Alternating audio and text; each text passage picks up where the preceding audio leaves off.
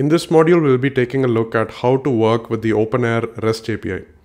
Now, in the last module, you created a template, you started modeling clinical content using openEHR. Now, your question might be, what do I actually do with this template? And your answer will be in this module, and that is, you will be posting it to an openEHR server or an openEHR clinical data repository, and you'll be doing a lot of other tasks along with that. So for those of you who are not from the programming side, an API is an application protocol interface. So it's a way for one application to talk to another. Just like humans have user interfaces, applications have APIs. And REST is a type of API which is using HTTP. So now I'll just show you how that looks like. So if there are multiple clients, so in this case, they have represented clients as human figures, but usually it's either people or people using an app to actually access the API. And REST basically tells you that there are multiple URLs available on a server, and you can communicate to it by using HTTP methods. Now, HTTP methods like GET, for example, that's what you do when you go to google.com and just hit the search bar. But there are also other HTTP methods like post, put, delete, and even patch. So these can be used to tell the server what you want to do with it. So for example, something like get will be used to get all the users. And in this case, new user. Post will be used to create a new user. And patch will be used to update them in place. But we usually don't use patch for this. We use something called put, and that will be usually used to update. Now, the openEHR REST API, again, I have this open. I have an instance of EHR base running. EHR base is the open source implementation of openEHR that we'll be using in our course. And it's running right now live at this URL, ehrbase.course.voiceintern.com. You will have an access to an EHR base server as well. And from your server URL, what you're supposed to do is you just type ehrbase/swagger-ui.html, and you will get this page called a Swagger UI page. Now, this is actually according to another specification called openAPI.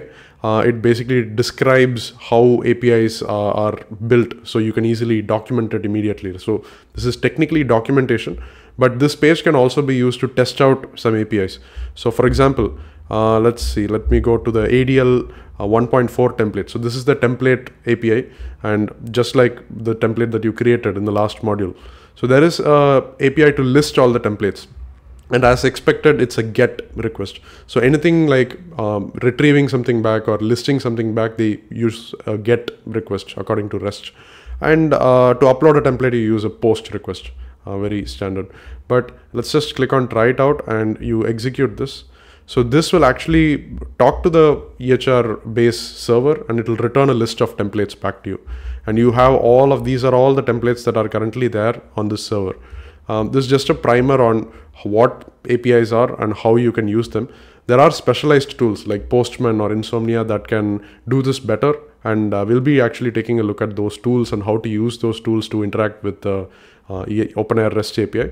But as for this video, just understand that there are these components that are important to understand. For example, you have something like EHR, you have something like composition and template. We already saw what this is, but it also helps to draw a parallel to the paper world and to draw a parallel to the old world where we use paper and pen to record things.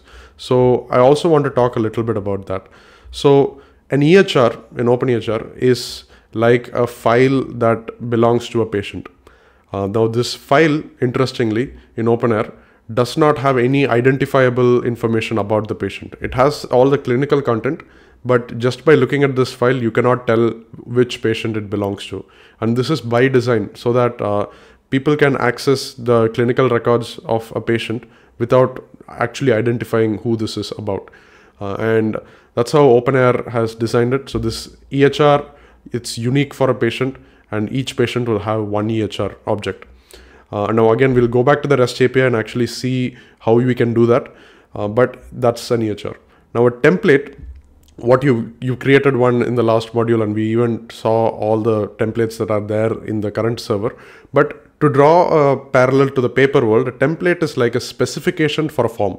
So it's not the form itself, it's a specification for how the form should be built. So in this case, you can assume that a template is more like an empty form, like the master copy of that empty form. And you don't write anything here, you don't draw anything here. This is just what all things should be recorded for the clinical purpose. So that's a template. And you again made some templates using archetypes, and you just put them together and you get an OPT file. That's all the technical bits of it, but that's what a template is. It's a specification on what data should be captured. Now then you have something called compositions. Now compositions are kind of what you would assume when you actually write the data. So for example, this is the same template we've taken and we've actually put in data here. And there are multiple compositions that you can have for each template. And all of these compositions, you then write, you start recording data, and then you put it back inside the EHR, right? You again need to put it back inside the patient's file. So these three are the three main components of openEHR. And if you understand them, and if you understand how to work with these APIs first, I think it will go a long way in understanding the rest of openEHR faster. So we'll only take a look at the EHR API, the template API, and the composition API in more detail.